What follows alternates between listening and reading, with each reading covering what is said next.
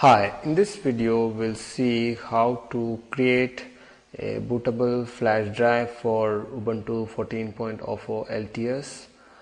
So you can actually use the same steps to create bootable flash drive for any distribution of Linux. So here we will be using Ubuntu 14.04 LTS. So first you need this software called Universal USB Installer. You can find it in this website. I'll leave this link in the description to this video. You can find the download button over here. If you click on that, you will get this file, and then you need the ISO file for the OS for Ubuntu. You can get it from this website.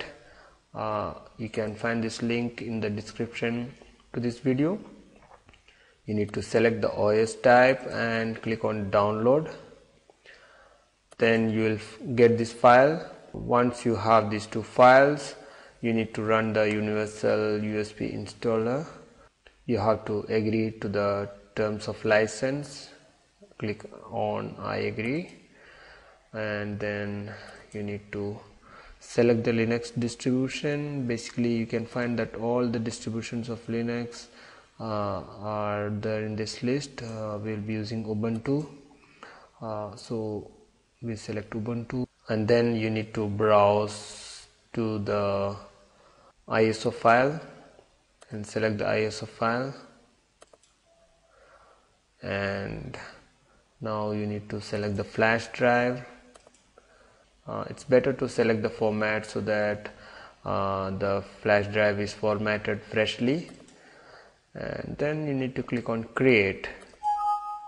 You'll see this warning, so just read through that and make sure that you are not going to lose any data. Basically it's a warning, so you have to click on yes to continue. So now the bootable flash drive is being created. It will take a while, so I'll show you once it's done. So it's about to complete, just few seconds left. We'll see what happens now.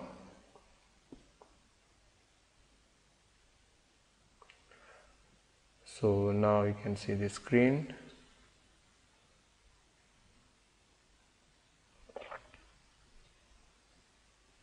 And now you see this message which says installation done, process is complete.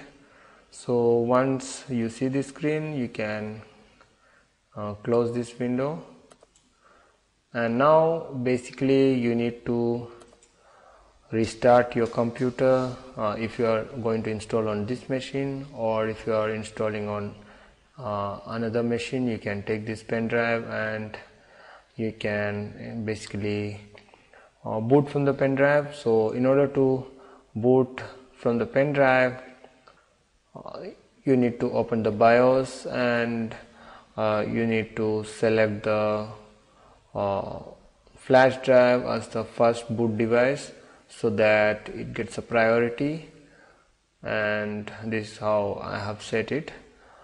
So, and then you need to start the machine, and the flash drive should be used to boot the OS. Then you can continue from there. Hope you like this video. I have more such videos on my YouTube channel.